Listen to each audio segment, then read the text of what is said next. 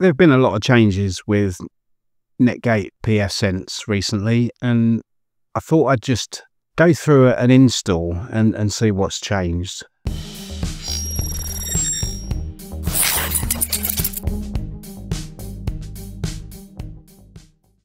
So we're going to take a quick look at this. It's been well documented what Netgate have done. They've taken away the home lab option, which is a shame because I'm still running pfSense Plus on my firewall. But there were some changes made to the ISO, and I just wanted to go through it and see what it's like these days. So we're going to jump into it and see what it's like. I've downloaded it. I downloaded it from pfSense.org, and I downloaded the DVD image. Set up a VM with 2 NICs, one to the outside world and one to, well, just the inside. So let's start it up and see how it goes. So as you can see, here's my Hyper-V VM. Let's get it started. Okay, let's maximize that. And here we are with the installer, version 1.0-RC. Wonder what the advanced options are. Interesting. Okay, so let's install it.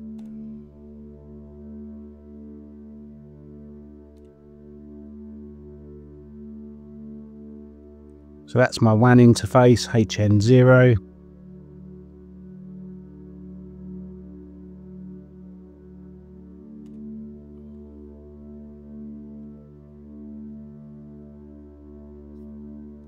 HN1 as the LAN. Yep, we'll go with all those defaults. They look reasonable to me.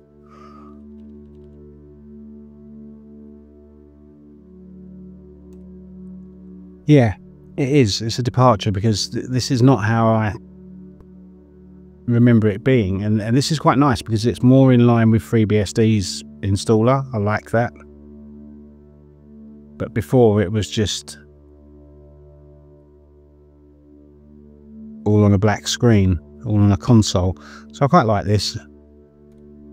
Nice and simple. Interesting that you have to have an internet connection to install this now.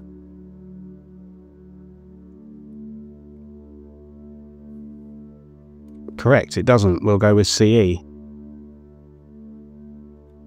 File system, ZFS, recommended. Partition scheme, GPT.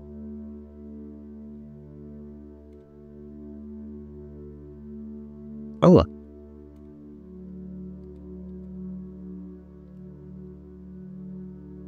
that's interesting.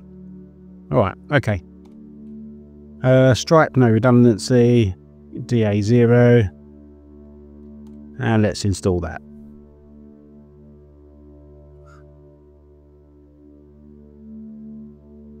Gives you a choice of versions. Yeah. So one of the biggest changes was that they put it all onto one DVD. So there is CE and Plus on this DVD. And there's also 272 and 270, which is quite interesting. So we'll go with 272 as it's the latest.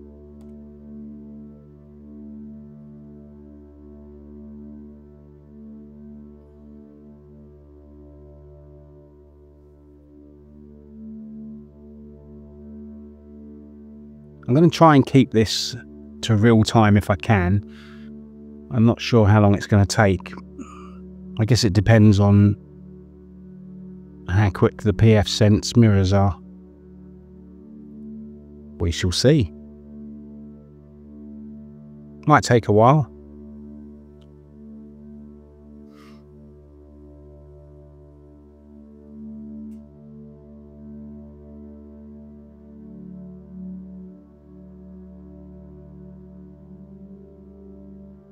$50 packages.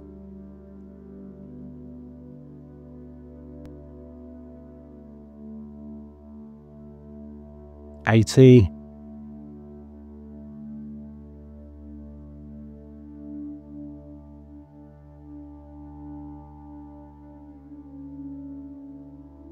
$150.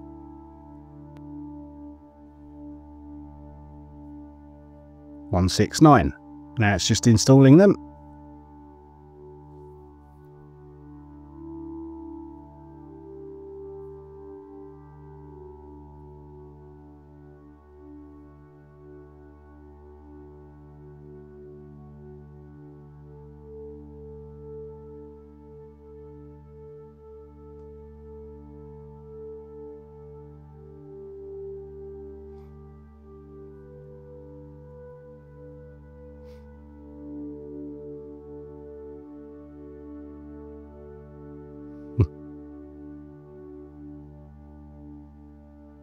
And there we go. What's that taken?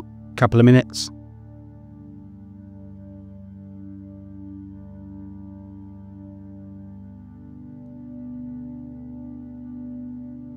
Yeah. And reboot.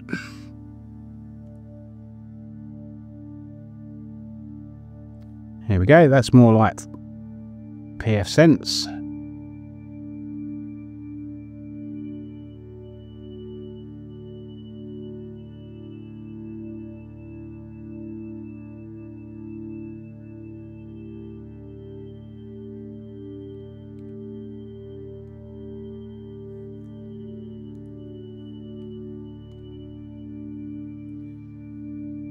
HN0 for WAN. It's interesting that it's asking me to do this again, even though I just did it before. But, you know, that is what it is.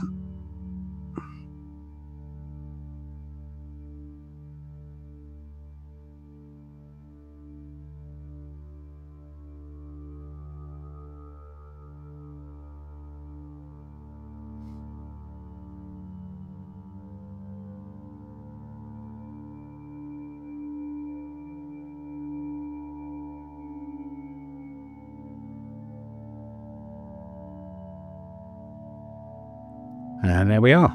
Very good. Now this might be interesting. I may not be able to get to that LAN interface. I might have to change it. We'll give it a go, see what happens. Let's minimize that. We're on lane 2.168.1.1. See what happens. I don't think that's going to work. So I may have to just adjust the IP address. Yeah, that's not going to work. Okay. So let's change that from that to that. Go back to the console. Okay, right. Set interface IP addresses. Okay, so 2 for LAN. DHCP, yes. Yes. No. Hopefully that'll bring it up. Might have to restart it though. We'll see in a sec.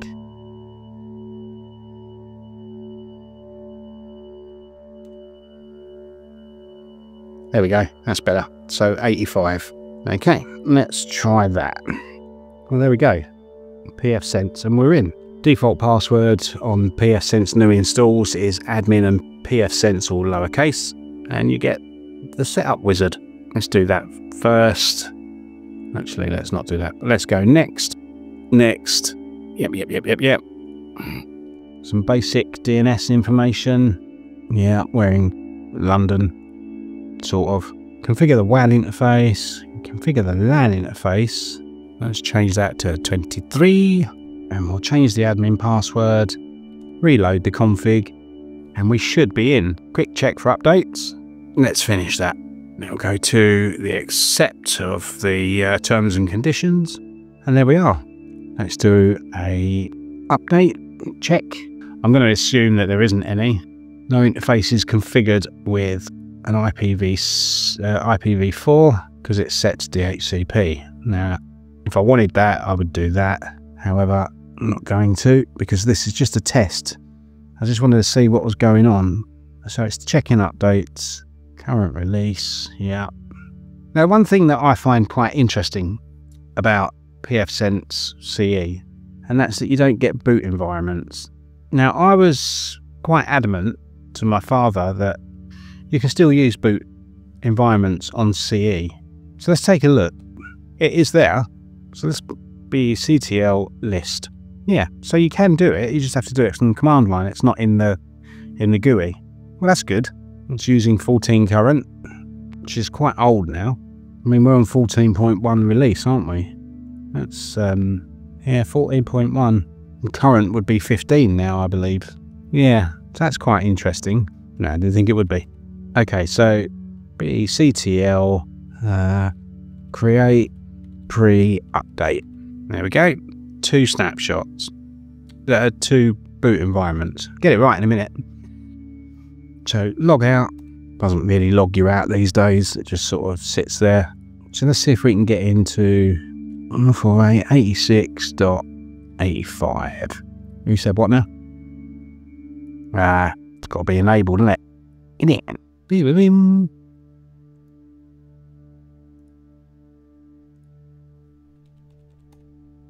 Yeah, that's better.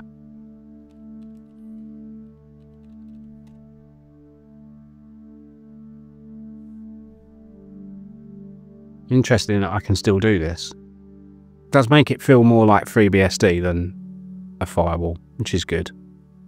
There we go, upgrade done, update. That should do the same sort of thing. Excellent. Excellent.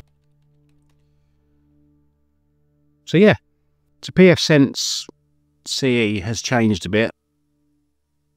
If you use the DVD image, if you still use the memstick image, it's the same as it was before. Interesting. It is slightly strange that you have to set it up twice. I'm sure there's a reason for it. I can't really think of it myself, but I'm sure there is one. But yeah, there you go. It works. Works well, I guess. All looks the same to me. So a little bit of an extra step there, but you know, it is what it is. Don't forget to do the share, like, subscribe, comment, do all that stuff. And tell me what your thoughts are on the withdrawal of HomeLab license, because that was just great. Loved it. I don't particularly want to move from pfSense to OpenSense, which is a viable option, of course, but it's really not what I want to do. Hopefully they'll change their mind in the future. So I'm going to skedaddle. Thanks for watching. I'll see you in the next one.